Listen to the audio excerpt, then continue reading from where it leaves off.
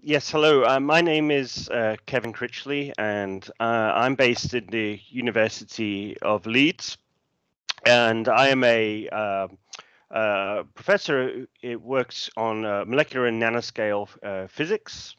And so I work at although based in a physics department, I very much work at the boundary between chemistry, biology, and physics, and combining all these different things to try and achieve some goals within nanoscience and nanotechnology.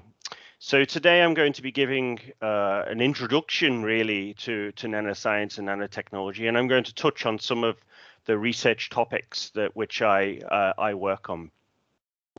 So first of all, where is the University of Leeds? Well, the University of Leeds is in the north of the UK, not as far as Scotland, but up here in the middle here, and it's around about 250 miles from London, so a little bit further north. And what our department is famous for is this famous scientist, William Bragg, who won a Nobel Prize in 1915 for his work of the analysis of crystals. So in other words, he developed the technique of X-ray diffraction, which is used very widely now to understand the crystalline properties of not just regular crystals, but also biological materials. So that really inspired a lot of work that went on in Leeds. And now we have the Asprey Center, which deals with X-ray analysis of proteins in the biology department. So Yorkshire climate is very dramatically different from one season to the next. So in the summer, on the left-hand side, or just outside Leeds, you can travel into the countryside and you see these beautiful green scenes, farmland. And then just 1 week ago, this was the scenes from those same hills. It was thick snow. Thankfully, all that is now melted, and we're back to just being cold and wet. But yeah, very dramatic weather changes over the year that we experience up in Leeds.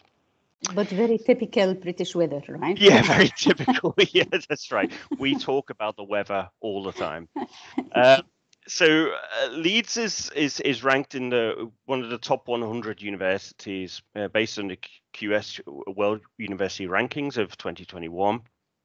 And within the UK, we're part of a Russell group, which is really the research intensive universities. And there's about 20 universities in that group. We have about 38,000 students within the university.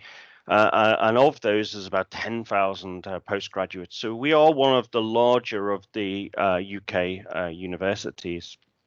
And within that, we have 9,000 international students from more than 170 countries. So we are very international and outward looking.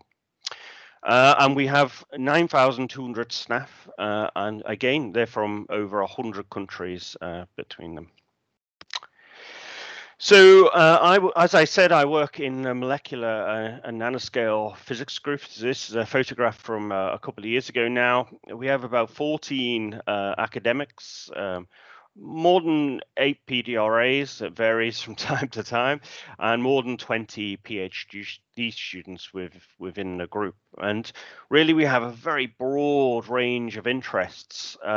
Going from biomaterials, nanomedicine, healthcare, which is really one of my main interests, through to things like nucleation and crystal growth, or microbubbles and ferrognostics. So really a wide range of topics. Each academic really looks after a different area. So I'm going to be touching on some aspects of these, but of course, impossible in the time to cover them all. So I will talk about some of the advances that we've made, and I'll also point out that we have developed the world's thinnest gold. So this is some work with myself and Professor Steve Heavens, who runs the molecular and nanoscale group, and this example here of gold it's actually false colored, but this gold is just 2 atoms thick. So I'll come to that a little bit later. So some of my research then, I work with quantum dots, and I'll explain later what quantum dots are and why they're important, why they're interesting. I also work with nanomaterials for imaging, sensing, and therapeutics. And I do not so much anymore, but I used to do a lot of transport measurements within nanomaterials. So actually passing some current through some electrons through a wire and measuring the properties, the electronic properties of those wires. And going way back, I used to do a lot more of this, but I would do surface functionalization. It turns out, so I used to do this on flat surfaces, very plain flat gold surfaces, for example. But it turns out this is extremely useful actually for all different geometries of nanomaterials. So I do a lot of surface functionalization, but not so much this type on a 2-dimensional surface. So what is nanotechnology after all?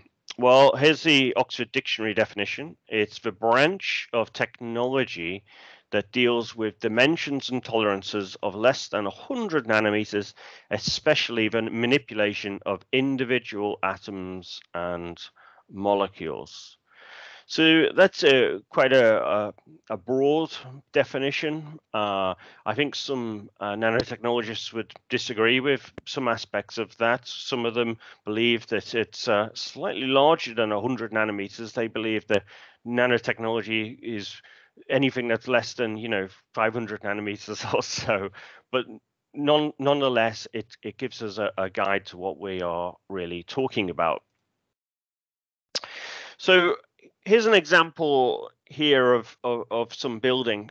These are the Ellora caves in India, and they are basically buildings that have been carved from the stone. So taking a large rock face and literally chipping bits out of that rock until you have the space and the structure that you want. So this is really kind of one way of making a building, right? Take a big substance and break it down and cut it in such a way that you've got the structure that you want.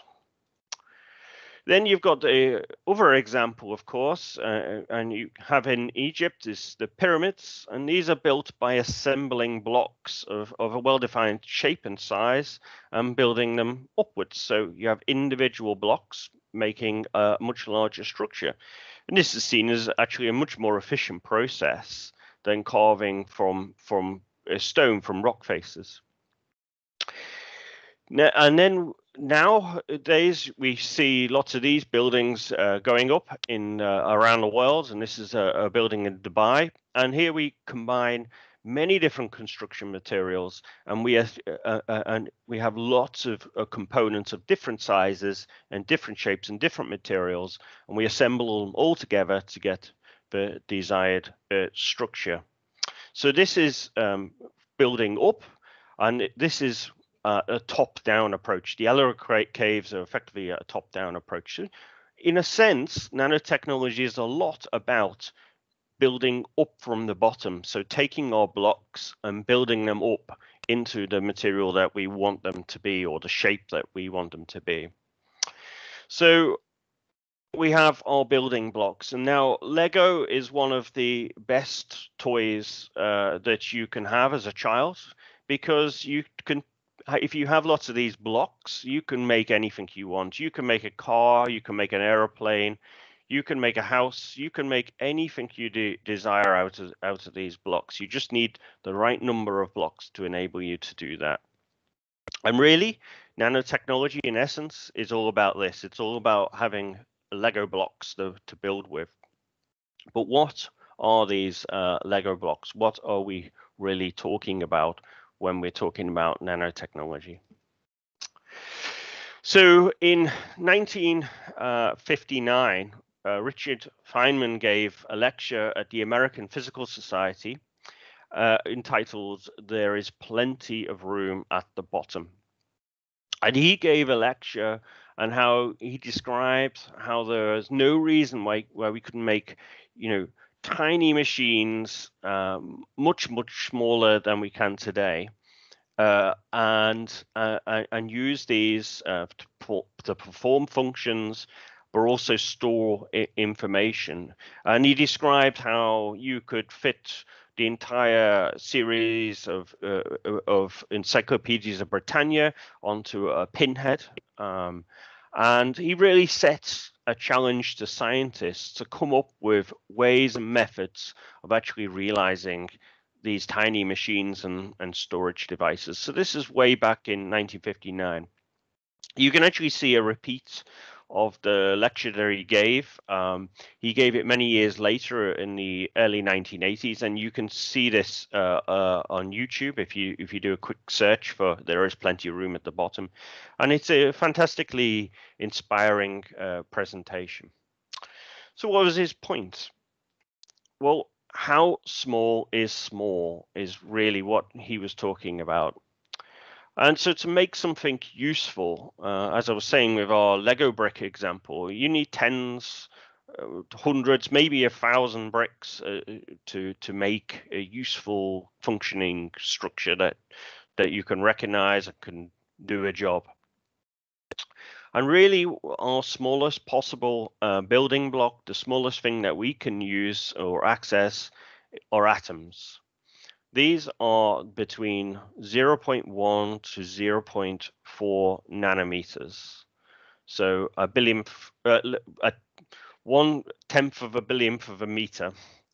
And therefore, when you really think about it, you can't make a device out of a single atom. They need to be at least a few atoms thick. So therefore, it gives us this sort of lower possible limit of making any sort of device, which is around about 1 nanometer. I mean, that's the minimum that we could possibly work with. So realistically, nanometers, a few nanometers, are the dimensions of the smallest possible machines that we can make. And this is where we're all tending towards, and what we're all trying to achieve as nanoscientists and nanotechnologists. So has this been realized yet? Well, here's an example of work from IBM from a number of years ago now. They used very expensive equipment, a scanning tunneling microscope, which was operated at 5 degrees Kelvin, so very close to absolute zero. And they were able to not only image individual atoms that you can see on the figures here, but also pick up these atoms, manipulate them, and place them down where they wanted them. So here they made a circle of atoms on a substrate, and each one of these bumps that you can see is actually an individual atom, and the substrate that it sits on is actually copper, so extremely smooth surface to enable them to achieve this. And what is really nice is you can even see a buildup of a wavy structure that passes through to the center, like a ripple, as though a stone has been thrown into the center of a pond. And this really is a quantum mechanical effect that we're observing here, where we're seeing the wave-like properties of the electrons in the atoms starting to combine to make an interference effect. So to enable them to do this, they needed an extremely sharp tip, which moves over the surface very closely. And they use a feedback loop, which is the current, electricity passing between the tip and the surface, and enable them to do that. And they needed to do this at extremely cold temperatures, because otherwise the atoms would just move too quickly. They would move under Brownian motion, so they would start to wander away from their structure before they could manage to get the next one in place. So this is an example of the kind of equipment. It's ultra high vacuum, so it's operating at 10 to the minus 10 to 10 to the minus 11 millibar. It's very large. It costs a lot of money, probably close to £1 million worth of equipment, if not more, and very, very sensitive and very, very specialized and difficult to use. The IBM group also constructed they use this technique to make the world's smallest stop motion film. And I don't mean the smallest in terms of length in time, the smallest in terms of physical dimensions. And it's called A Boy and His Atom. And it's actually, the whole sequence is around about 1.5 minutes long. And you can, again, you can find this on YouTube if you have a look. And this is amazing kind of ability for them to have manipulated every single atom in each of these frames to enable them to make a complete film based on atoms. And they concluded from the scientific point of view that 1 bit of information can be stored using 12 atoms. And currently we use around about 1 million. So clearly there's huge advances in terms of what could be achieved in terms of storage.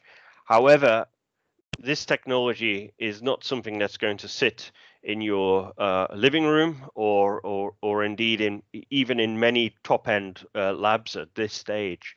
So we're a long way from adapting this kind of technology into our everyday world. Nonetheless, it really is quite an exciting thing to be able to be alive today in this generation. We are the first generation that can not only see atoms, but we're the first generation that can actually manipulate individual atoms to where we want them to be and make the structures from single atoms upwards. Never before has this been possible. So this really is opening up a whole range of new opportunities. However, the caveat to this is the manipulation of atoms is generally very slow. You can only build one device at a time in each instrument that you have. You need to have, you need to have your device attached to a substrate, and you have currently very expensive instrumentation that's very sensitive to achieve that. So perhaps this is a great example, but it's not going to build us the everyday nanotechnology that we have or want to have in our everyday life. So let's take another example. What about biology and what biology has to offer? So biology assembles very complicated molecular systems that perform jobs to create life effectively and do various jobs. So an extraordinary fact is that each one of your cells is performing the job of producing proteins at every moment of the day. And you can think of actually the cell, each cell, as being rather like a protein factory. So within the cell, you have ribosomes, and ribosomes are effectively the main contributor to making proteins. So within your nucleus, you have, of course, DNA, and within that DNA, you have the genetic codes, which can then release mRNA from the nucleus, and this then binds to these ribosomes within the cell.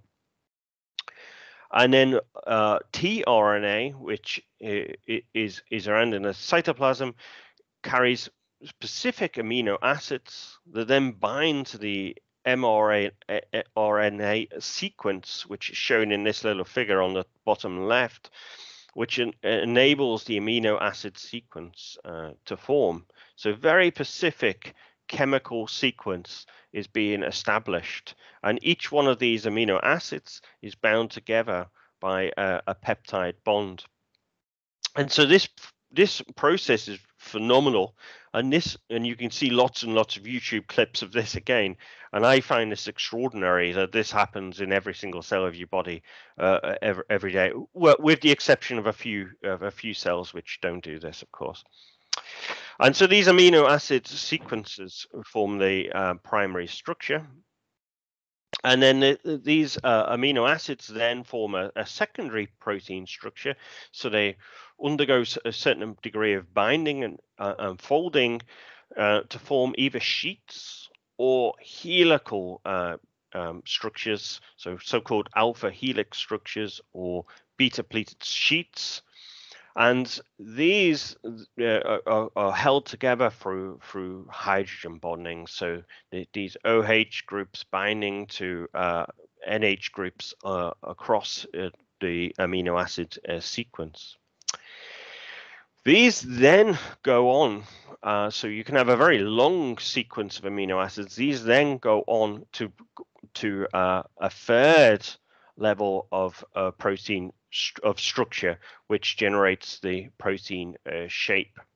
So very recently in the news, there was this development that a artificial intelligence had developed a method called DeepMind AlphaFold for predicting how these amino acid sequences would fold and become protein structures. And this has been a challenge for many decades, is to understand or to predict how an amino acid sequence would eventually obtain the protein structure of choice. Only problem with artificial intelligence is it's rather a black box, so we're no closer to understanding the theoretical underlying physics behind all this. Nonetheless, though, it's a great strength and great push forwards to be able to predict it from the sequences. So why am I telling you all this, and what's its relevance to nanotechnology? Well, proteins are all on the nanoscale, and they're all on the nanoscale in size, so they're all a few nanometers across, and they're all being produced within the cell, all the same. You know, each protein type is being made in the same way over and over and over again within your cells to enormously fantastic precision. So if we could take a little bit of this technology here and expand it into some of the other materials that are kind of more technologically important to us right now, we'd be able to generate a lot more precise devices and structures that we could then go on to use in technology. So this is an example of a protein that is found in your cells. It's called myosin, and it's a motor protein. And this motor protein has the job of carrying cargo through your cells. And along the bottom here is an actin filament, which you have in the scaffold of your cells. And really, the job of these motors is to carry various cargo that your cells require to function.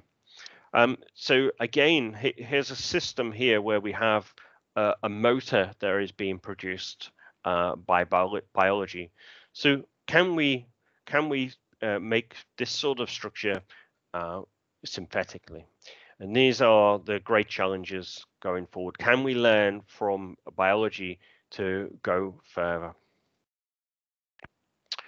And then the other example from DNA or the use of DNA, which we find in cells, and this is in a sense going towards the goal that I've been talking about, is really to engineer the DNA sequences. So we can do this in a lab, and then we can engineer the sequences and program them such that they'll bind in a certain way to make structures or features that we want. And so here we can see a smiley face or a star, and these are all made out of DNA In fact, these are two-dimensional shapes here. Equally, you can make three-dimensional shapes, all from DNA alone. So there's some fantastic papers coming out on this. Some of these make boxes with lids that can open up with some stimuli. So all sorts of fantastic work using biomolecules to generate nanoscale features with carefully engineered dimensions, size, and properties. So what about inorganic materials? All the proteins and so on that I've just talked about are all formed from organic molecules, amino acid sequences. And whilst this is fantastic and basically the essence of life and what we're all made from, a lot of the technology we deal with today and interact with, like we're using right now, are built from inorganic materials such as metals and semiconductors, and these are important technological materials. So what we'd really like is some the ability to make some of these inorganic materials on the nanoscale, and I'm going to talk a little bit about how that can be achieved. It can be achieved. There are some examples of how biology can achieve this and help us synthesize materials on this scale, but currently this is not the main method that we choose to use. So first, though, I'd like to just introduce semiconductors, just for those who are less familiar with this. If we take an atom and we draw a sketch of the energy levels that the electrons can sit in for our atom, it looks something like this kind of like flute-like shape. And we can find out where these electronic energy levels would sit based on quantum mechanical models. So we can use the so-called Schrodinger's equation to predict these energy levels for an atom. And what we find is we get discrete allowed energy levels for each atom. So if we then covalently bond each of these, lots of these atoms together, for example, for the case of silicon, and here's a picture of silicon in the bottom left, we can see this is an SDM image of silicon. We see many of these atoms bound together in a crystalline structure, and these are all covalently bound together. And when you get lots and lots of covalent bonding between atoms, you get a considerable change to the electronic structure. In other words, the bonding is leading to a change in the outermost electrons, and their energy levels are being shifted. So if we try and sketch a little picture of what I mean, this is what we might get. So these are the atoms which are showed in the last slide, and we're putting them all together. And then the outermost energy levels, so the ones closest to the top, are now stretched right across, all the way across all of the atoms in our diagram. And they create what's called a band, a valence band in this case. And these ones would be filled with electrons. And then we have a gap where there is no energy levels, so-called forbidden gap, and we call this the band gap. And then we have the conduction band above that, which is lots of energy levels, but these are don't have any electrons in them yet, so these are absent of electrons. So we can simplify that diagram. We generally don't worry too much about what we refer to as the core electrons, those closest to the nucleus, and we just concentrate on the valence band and the conduction band. So I've put these wrong way around. The valence band is down here, the blue one, and that is filled with electrons. And then the conduction band is up here, and this has very few or no electrons within it. So this provides us with our diagram, or a simplified diagram, of our semiconductor, of what we're talking about in terms of energy. So if we take our, this is, if you like, a real or diagram of a semiconductor, and if we, first of all, at the bottom here is our highest valence band, and then at the top here we got our lowest conduction band.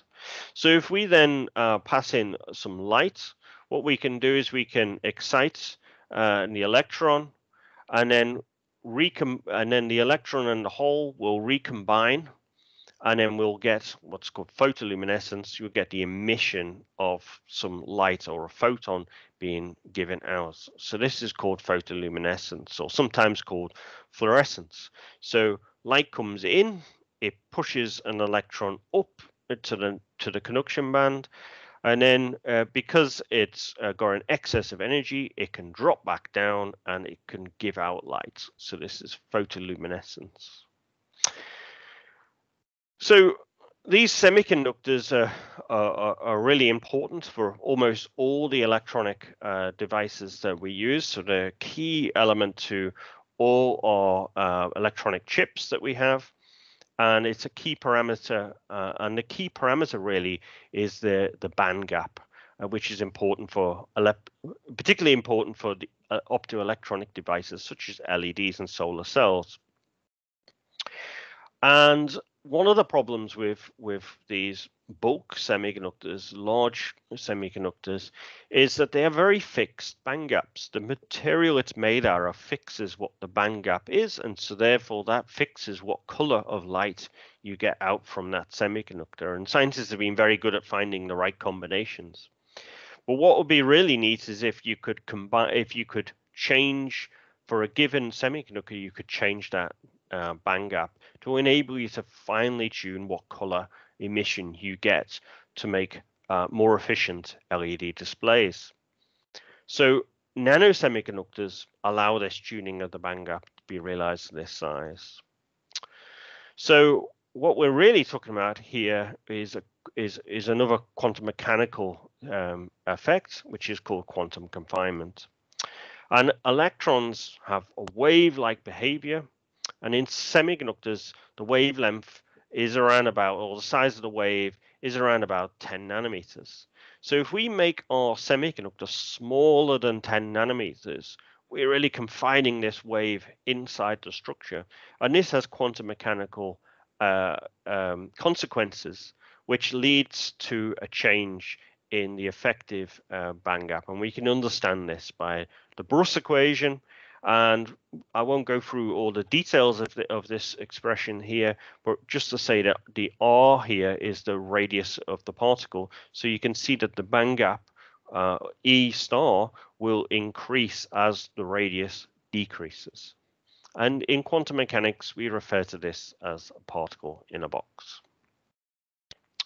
So for semiconductor nanoparticles, we call these quantum dots.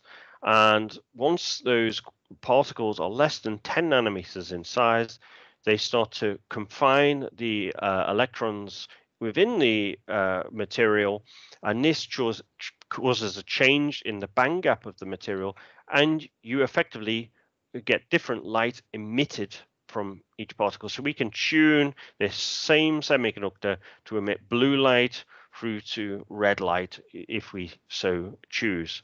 And what we're really talking about here is particles or nanoparticles or quantum dots that are 10,000 atoms down to a few hundred atoms in size.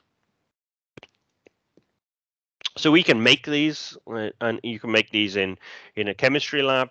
You can take a solution of cadmium and then pass through some tellurium into the solution, and it will react, and then you reflux it and you can grow crystals bigger and bigger and bigger. And what you can see here in the color image in the center here, you can see some green emitting quantum dots, and then you can see some yellow emitting quantum dots, and then orange, and then finally going through to red.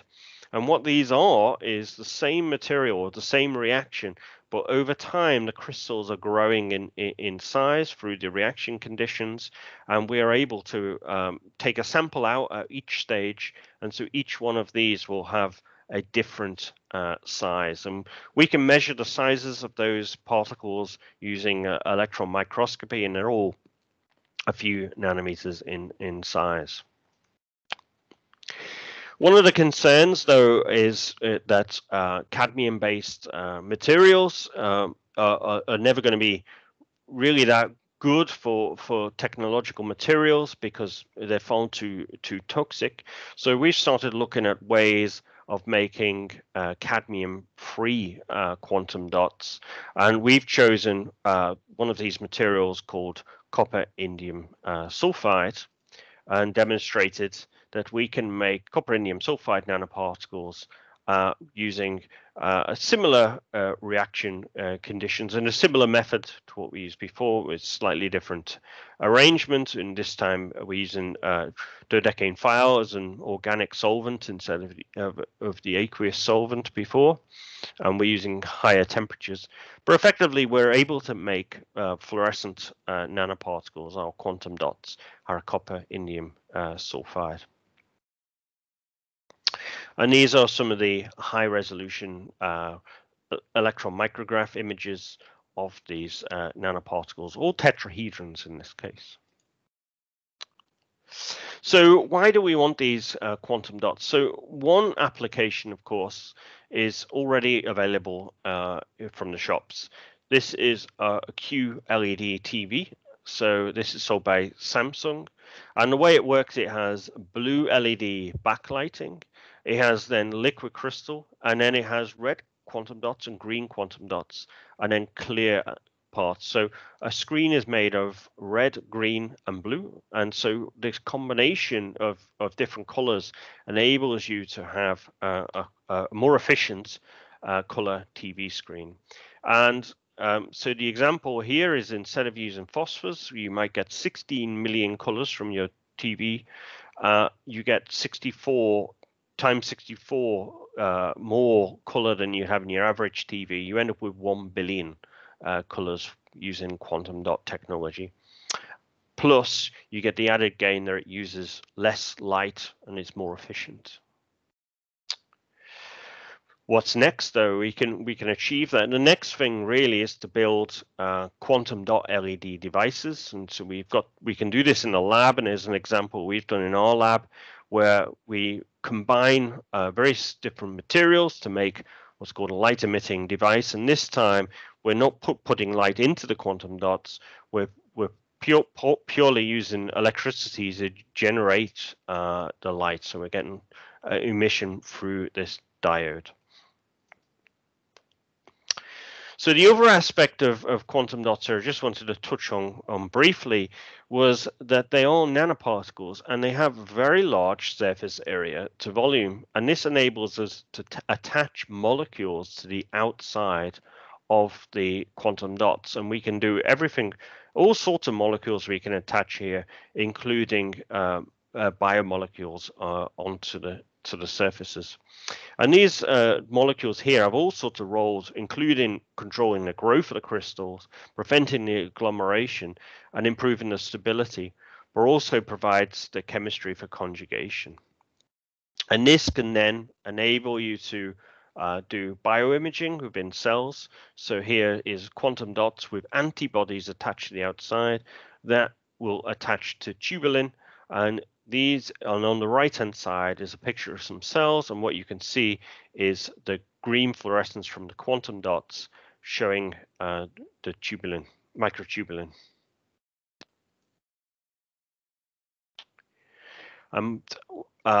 A topic that I've been working on more recently is, can we use quantum dots as an intracellular probe, and can we use them to measure redox within individual cells? And using this technique here, we have molecules which either take or cannot take electrons from the quantum dot to either quench the fluorescence or allow the fluorescence to work.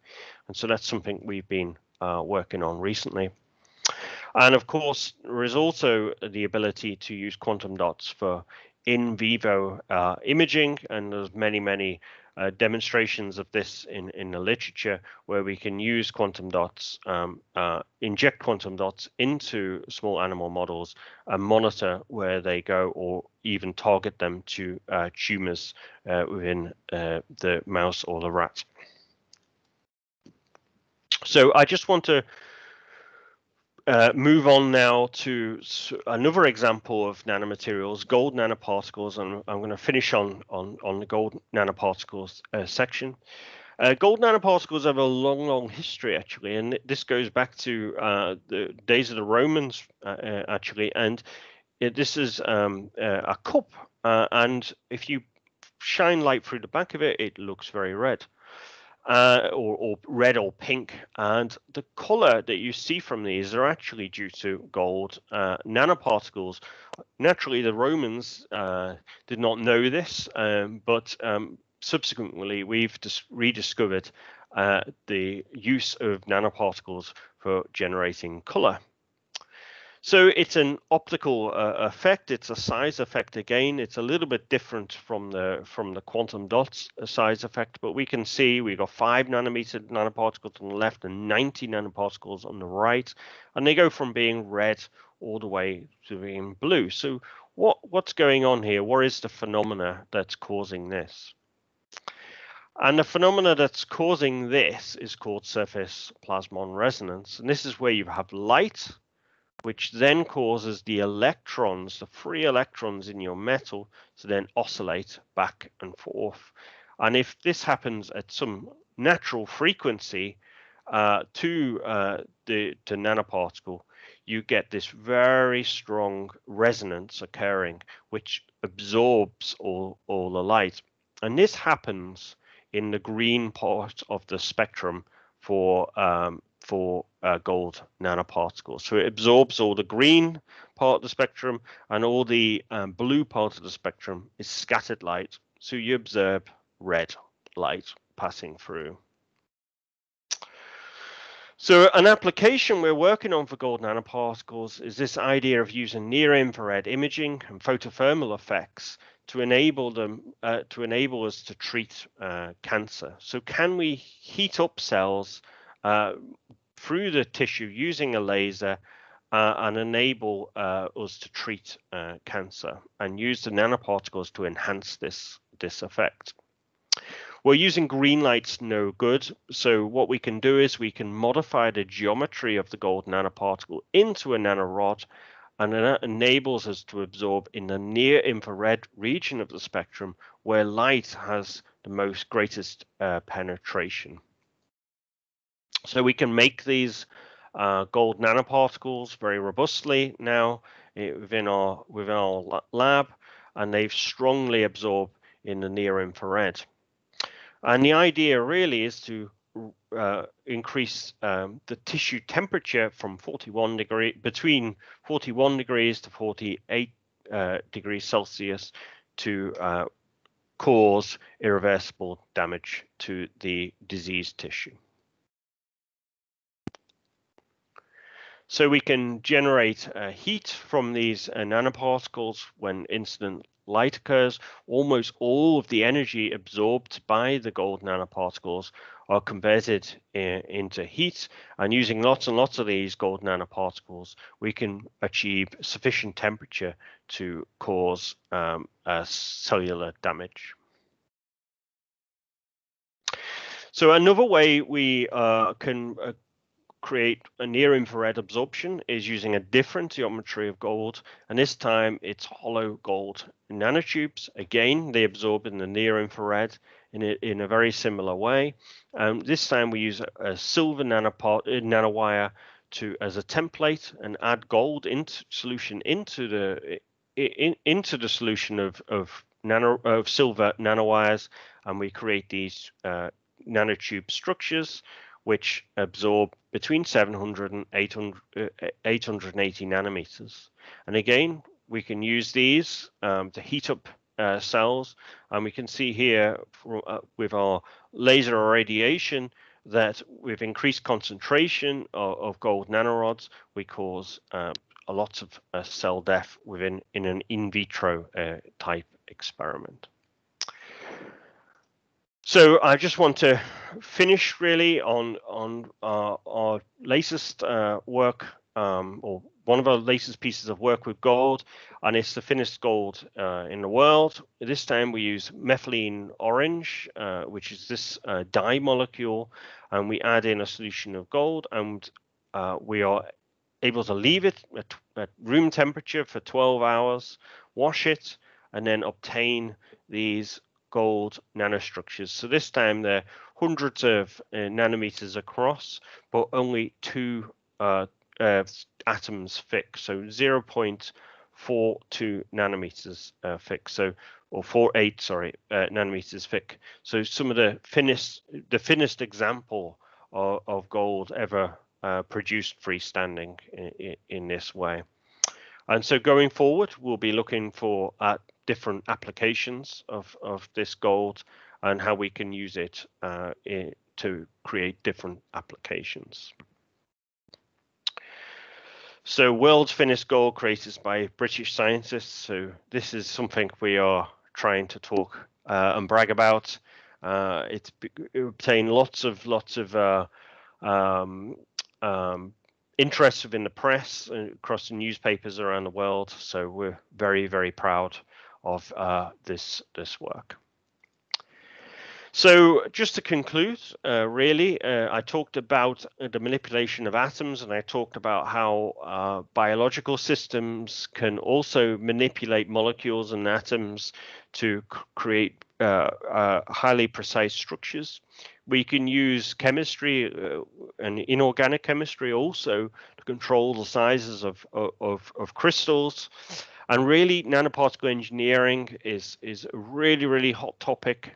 This ability to control shape, size, composition, and also the surface chemistry is really, really important for sensing, new devices, solar cells, displays, you name it, it's of interest in technology. And so really it's all about really understanding how to change each one of these aspects and use it to its best effect to create an application that you desire. And with that, I would just like to thank all the people who've worked on some of these projects, including Aberl, who's still just starting to write up the Hanis in her third year now. Juan, who works in Spain. There's Andrew Harvey, who graduated a couple of years ago now and works in a lab in Norway, and so on. And I would also like to thank Professor Steve Evans, Nicole Howden, and David Binks, and Lars Jurkin, and Louise Coletta, who all work with me on all these different projects. And also like to thank all my funders for funding me through all this work so far. Thank you very much. Thanks a lot very much, Kev. That was really interesting. You have showed a very wide range of application for the nanomaterials, going from biological effects or biological application to, you know, the TVs and all of these electronic applications. So I think this is covering a very wide range of application for nanoscience, and that is really great.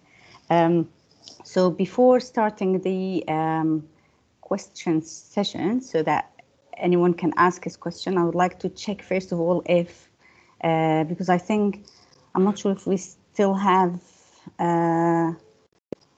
so Professor El-Shinawi is not with us at the meantime. We have also Professor Hassan, the Dean of Faculty of Advanced Basic Science. Would you like to start the question session with us?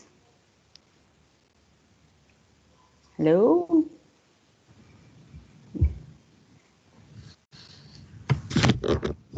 Hello, good afternoon, everybody, and good morning, Kev. Good morning. I know it's still morning anyway. Yes. Yeah, thank you very much, Kev. It's a very interesting topic here, and I'm sure the students will benefit from this topic. I know it's a multidisciplinary one. Maybe there is some of the terminology here is still bit hard for the students to understand, like quantum dots and it's a quantum Sure. mechanics. They will actually do the quantum mechanics on probably next year or year Yep. level, year three. But it's a good to just introduce such technology to them. Yep. I don't have actually specific questions here, Radwa and Kev. I think we already have people raise their hands, so we can start No. with. For me, I don't have. I would like to thank Kev actually for giving this seminar, and we are looking for more. And I'll leave the Q&A for you, Radwa, because you are the moderator of this. Thank you very Okay. much. Yeah, thank you, Kev. So I think we have our first question from, this is Dr. Ahmed Abdelmajid. Dr. Ahmed Ibrahim, would you like to start your question? Thanks, Dr. for allowing me to attend this interesting webinar, and I would like to say very special thanks to Dr. Kevin for the very beautiful and nice talk. So thank you so much for this interesting talk. So actually, I was working on the supramolecular structure of some molecules on the nano surface, especially nanocarbons. So one of my projects, I was working with gold nanotube, so I got very excited with your valuable talk, actually. So if you would mind, so could you please let me know about how much size of the hollow gold tubes? Around how much nanometer?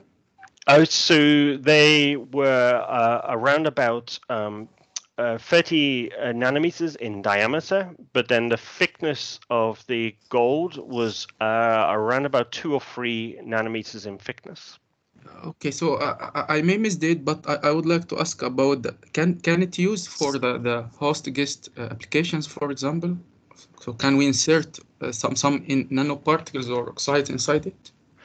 Yeah, so that's a really great question. Actually, we published some work quite recently where we show that actually we can make longer nanotubes in these, and we can track them going into cells. And actually, the idea there is that we load the nanotubes with a drug that is then released inside the cells. So yes, it's absolutely possible, and that's something we're working on. We haven't got all the answers to that because it's quite difficult to control the chemistry on the inside versus the chemistry on the outside. So that is one of the challenges, but we are making some progress towards achieving that. Okay, so and how about the lens of the tube? So yeah, we can make them several hundred nanometers in length now. But I think the examples that we showed earlier were around about 50 nanometers in length. Okay, so have you suffered from any defect structure during the fabrication? Do we lose the structure when we fabricate? Yes. Yeah, so not all of the rods are obtained nicely. Some of them have holes in the sides of the tube, so they're not all perfect. Yep. So it's all about so it's a process called galvastatic displacement. So we start with silver, and then we displace with gold, and it doesn't work perfectly across the whole nanorod. So we've been working on trying to make the wall thickness a little bit thicker to try and solve this problem. I'll direct you towards our most recent publication. I think you might be of interest to you. Yep. Great one. Thank you so much for the nice talk and for the nice work. Thank you so much. No problem. Yep.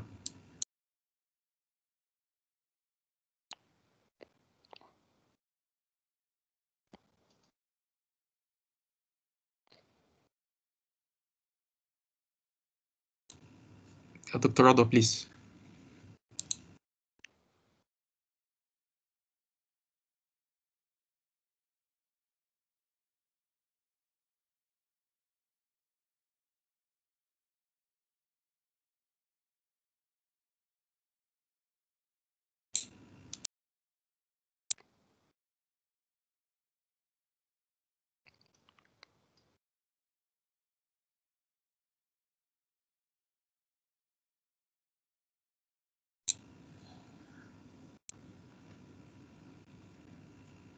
Okay, Dr. Muhammad, I believe you have a question. You can carry on.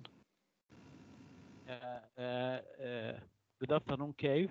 Thank you very much for your interesting talk and your nice picture, which back me to when I was studying for my PhD to South Yorkshire in Sheffield University. Very close to us, yes. Yes. I finished my PhD with Morris Skolnick Group in Electric and Electronic Engineering and Physics. My question is, do you have any application for the quantum dots in drug delivery? Yeah, that's a good question.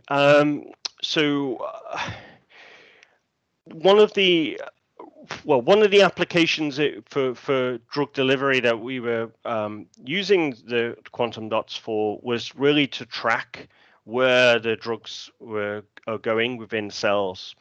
I think ultimately the problem in going forward with quantum dots in drug delivery is they're probably too toxic for humans, right? So there are some issues with developing the quantum dots for humans, but for animal studies and for in vitro experiments into cells and to try and understand the mechanisms of what's going on.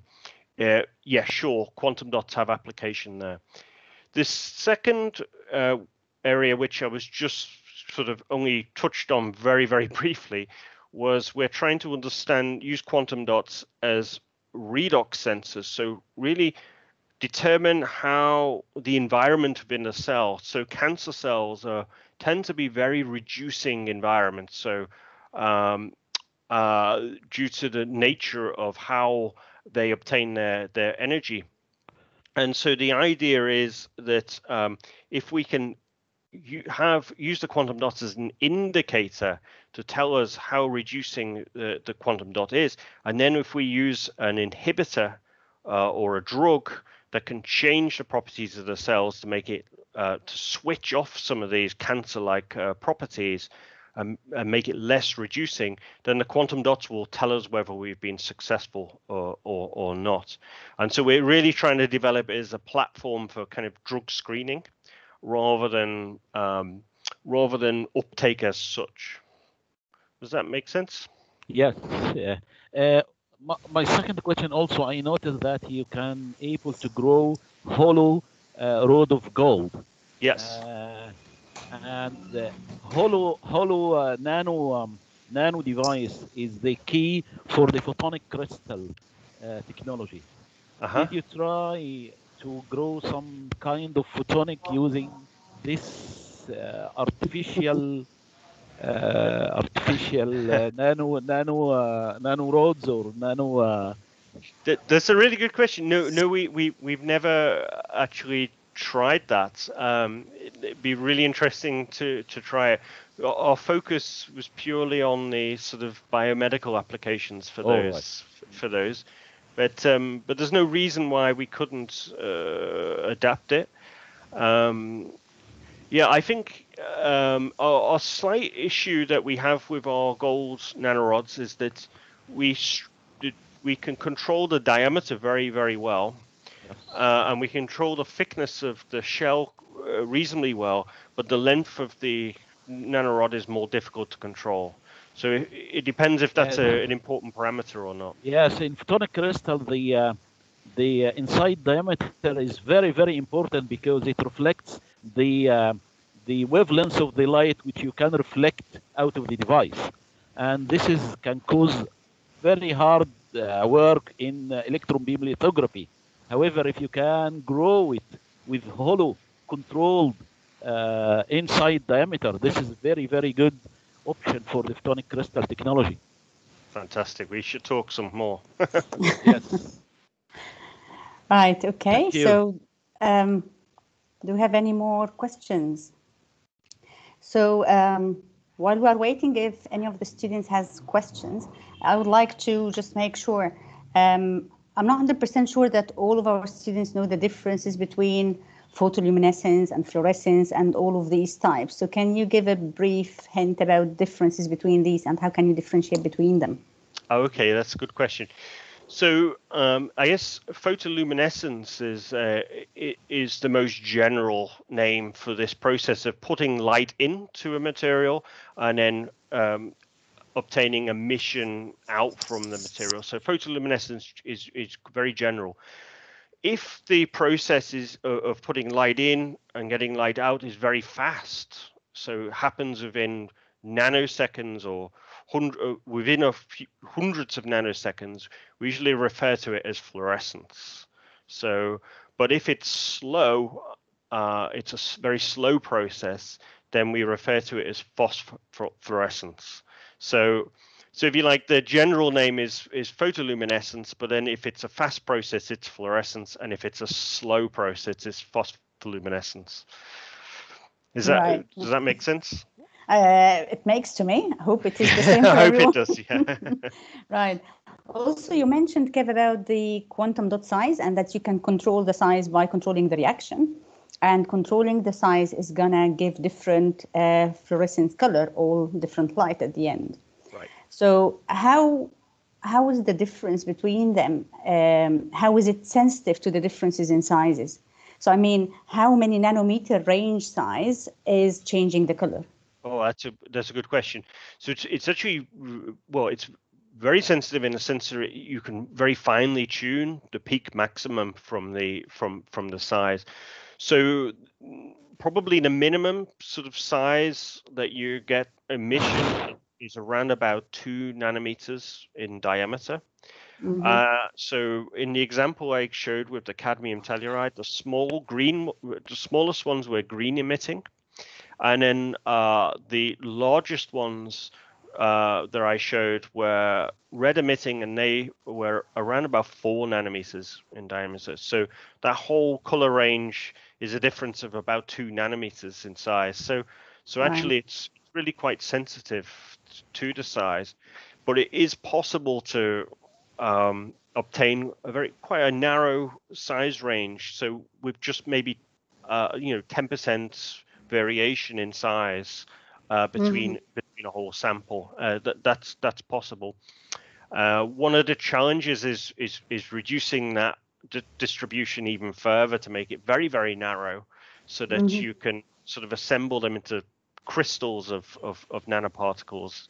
They're all assembled together, and so for that you need just a variation of just a few percent. That's more difficult. Right. Yeah. I guess it is. One more question, also related to the thinnest gold, the Leeds, the Leeds leading thinnest gold. So we are talking about the heat or thermal effect on tissue and how it can help in cancers and things. So how deep can it penetrate, and is it having really? I mean, if it is really deep inside, will it have an effect on the tissue layers until it reaches the depth of the cancer cell? So how can you control this? Yeah, so this is really important. So through say skin, through regular your outer skin tissue, you probably only have a penetration of 2 centimeters at the very most, millimeters really. So it would be quite challenging to deliver infrared light into your inner organs through your skin, if you like. That said, though, there are situations where you can get light to other parts of your body, either through keyhole surgery, where you might deliver light through a fiber optic, or there's other parts of your body that your throat, for example, where you can deliver light. In terms of damaging healthy tissue, so what our aim is the gold heats up, absorbs much more light than the tissue does. So the idea is to minimize the amount of light exposed to the healthy tissue, and just maximize the amount of light that hits the nanorod. So we'd be working at we look very carefully at the laser safety levels to find out what kind of levels of light we can use that results in no damage to your healthy tissue, and I think that's really important to get right. Yeah, so it is a challenge getting light penetrating deep into tissue, but I think there are ways around it, and probably the initial sort of applications would be things like skin cancer, neck, breast, throat Yeah, cancer. I was thinking about the same thing. Is it going to have a bit of restricting application side till now? Yeah, for now, probably yes. Yes. Yeah, that's right. Okay. Yeah, that's great. So I think we have another question from Dr. Mohamed Imam. No, I don't have. Okay, that's fine. It's Dr. mine. Ahmed? It's mine. Actually. Yes. Okay. Actually, I have two questions. One of them has been already answered by Dr. Keith. Thanks to it. It was about how to protect the healthy cells. Okay. And the second one, maybe to make our students get more involved in the talk. So I know you have already mentioned it at the beginning of the talk. So could you please just highlight it again about the methods used to fabricate the nanostructure materials? Just as a conclusion. So the for fabricating the nanomaterials such as the quantum dots and generally like top bottom and self-assemble and so on. Sure. Just to make a student get more involved in the talk. Sure. So one of the key aspects of all the materials that I talked about, and all the methods I talked about, they were all about making your materials from individual atoms or individual molecules into a larger structure rather than the other way around. So rather than taking a block of material and trying to break it up into small fragments and small particles of nanoparticles, we aim to build from the atoms upwards. And so generally, for making the nanoparticles that I talked about, we start off with a solution. So we do it in a chemical way in a solution, and we have basically the material we want in the form as ions dissolved in that solution, and then we are adding in the something into the solution that will reduce those ions into a metal, say, or a semiconductor that enables us to build the material up much larger. The trick that we have is that we also have in our solution some stabilizing molecules, which are usually surfactant-like molecules, a bit like soap molecules, that surround the outside of the small particles that we start to create, and they restrict the sort of rate in which they grow. And that restriction in the rate in which they grow enables us to then control the size of the particles that we end up with. If we just had our ions in solution and just put reducing agent in there, we wouldn't have any control over the size and shape of the materials we have. So a really, really key part of what we need to do to control the structures that we have is to have molecules in the solution that really restrict the growth in some way.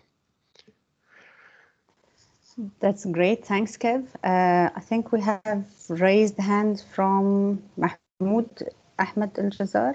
Would you like to talk, Mahmoud? Yeah, I have a question. The gold particles, when it become separate from each other, it have a red color. From where does that red color come from? That's a great question. So the red color, it was actually something that was first investigated by Michael Faraday back in 1860. So he was curious to why the Romans could make glass called ruby glass, and he knew gold was present within that glass, but he didn't understand why it was red. And so he actually was the first person. Michael Faraday was the first person to deliberately synthesize small particles gold. Now, he didn't call them nanoparticles. He didn't know how small they actually were. But the first thing, the experimenter he did do was he shone light through the solution of the particles, and what he could see was the light is scattered, right? So you get this process of light coming in and then the light being scattered by the particles. So if it was just a solution, the light would pass through and it would not be scattered. But the light is scattered because there's particles in the solution. The small nanoparticles scatter the light. And the light scattering is more effective, or has more effect on the UV and the blue range of the electromagnetic spectrum. So all your blue light is basically scattered very effectively. So that's the first part of the answer, and then the second part of the answer is the phenomena of surface plasmon resonance. So it turns out that gold strongly absorbs the green light, because all the conducting electrons within the gold nanoparticle oscillate within the green wavelength of light. So all the green light is strongly absorbed by the gold nanoparticles, and that generates a little bit of heat when that happens. So if you now imagine that the blue light is all scattered and the green light is all absorbed, you're basically left with red light that passes through. And so that's what gives rise to the red color from gold nanoparticles. If you do the same thing with silver, you get more of a yellow color, because the surface plasmon is shifted into the blue range of the spectrum, from the green to the blue range of the spectrum, and so you get a more yellow color from the particles. So you can tune the material, and you can tune the size of the gold, which changes the position of that green band a little bit, or even more extremely, you can make them longer, like I did for the nanorods, and then you get very strong absorption in the near infrared region of the spectrum. So it's all about those electrons within the gold oscillating in the light, in the field of light, basically the light wave. Okay, thank you, Doctor. That's great. Thanks a lot, Kev. I'm a bit cautious about time, but I can see, Dr. Mohammed, you still have your hand raised. So do you want to say something, or? Nothing. No? Nothing Okay. to thank you very much indeed. That's great. Okay. Thanks a lot, Kev. I can't see any more questions, so I would like to thank you again. That was really helpful to all of us, actually, and specifically for students. So that was great, and we'll be looking forward for some more talks like these ones. Thank you very much. It was a great honor to give a presentation. I fully enjoyed it, and I look forward to further conversations in the future. Thank you very much. Yeah, sure. Thanks a lot. Okay. Thanks, Kev. Thank you so much. Thank you. Okay. Bye. Bye. Thank you. Thank you very much. Thanks, Kev.